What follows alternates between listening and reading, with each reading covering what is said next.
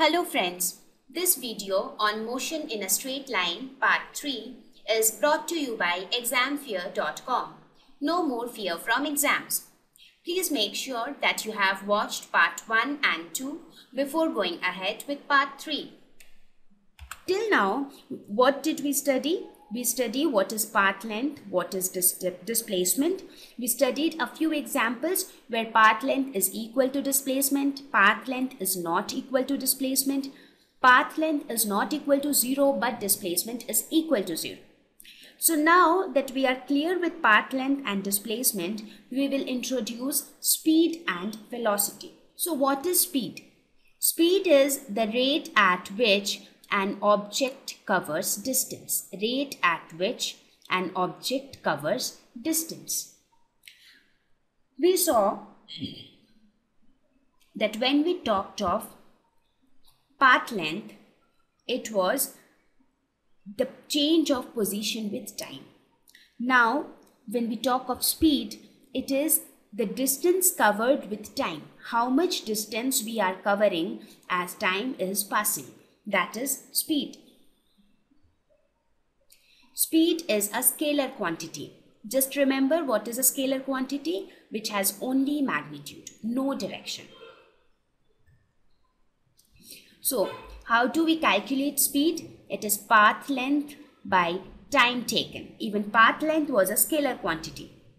So, speed is how much distance is covered in a particular time. Velocity. It is the rate at which an object changes its position.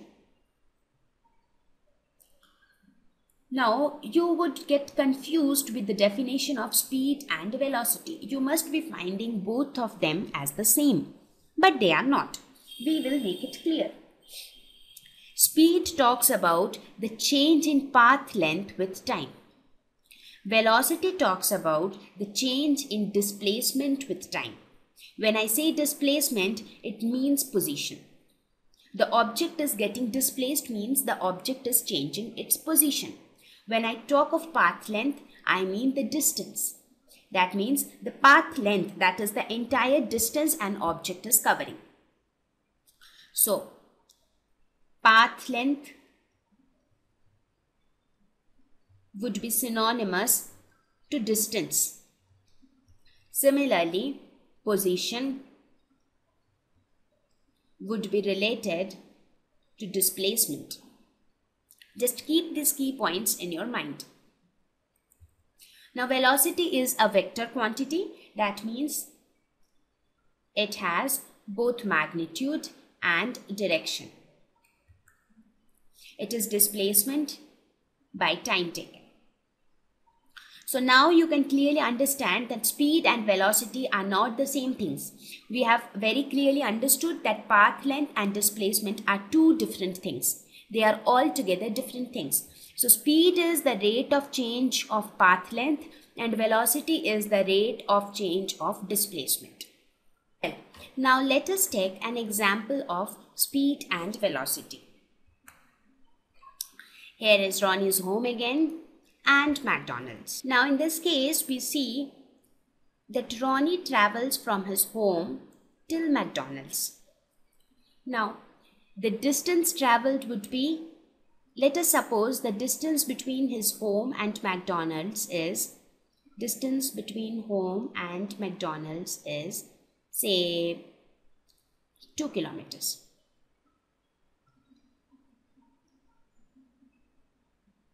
Okay, and let us suppose that Ronnie takes a time of 1 hour.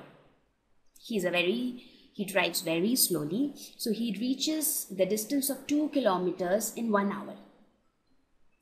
So, for this distance, that means in reaching McDonald's from his home, we can calculate the speed of speed of Ronnie. That would be distance divided by time.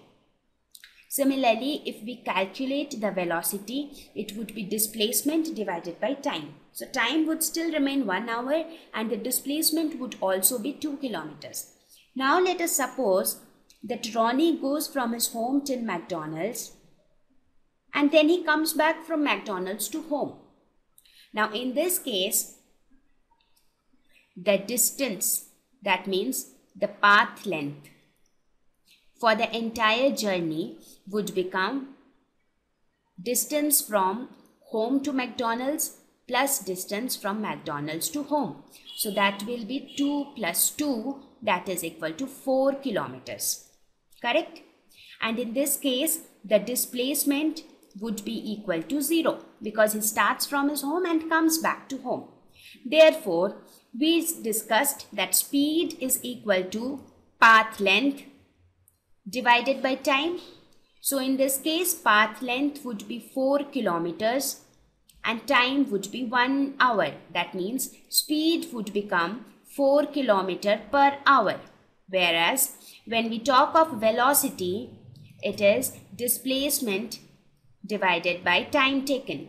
So velocity would become 0. So when I calculated the speed and velocity, I talked of the total journey. Total journey means going from home to McDonald's and then coming back from McDonald's to home. So I considered this total journey. But if we consider only one way, that is only from home to McDonald's, then both speed and velocity will be equal and both will be equal to 2 kilometers per hour. I hope it is clear to you now. Thank you.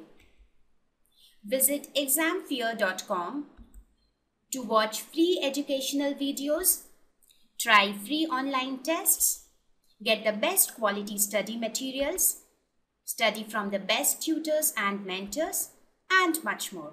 Thanks once again.